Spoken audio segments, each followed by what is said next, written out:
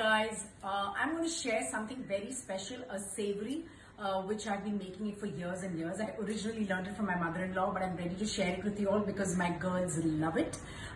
It's basically Rice Krispies with some nuts and raisins and some Indian spices. You can have it anytime during the day. So here we go with the chura or the mixture, whatever you want to call it.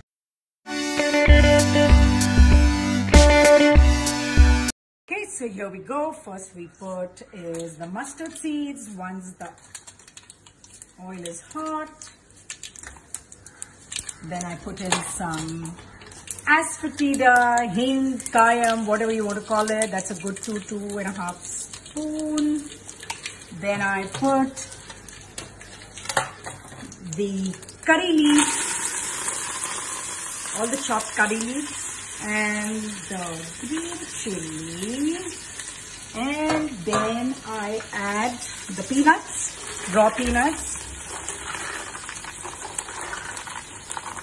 and then some turmeric,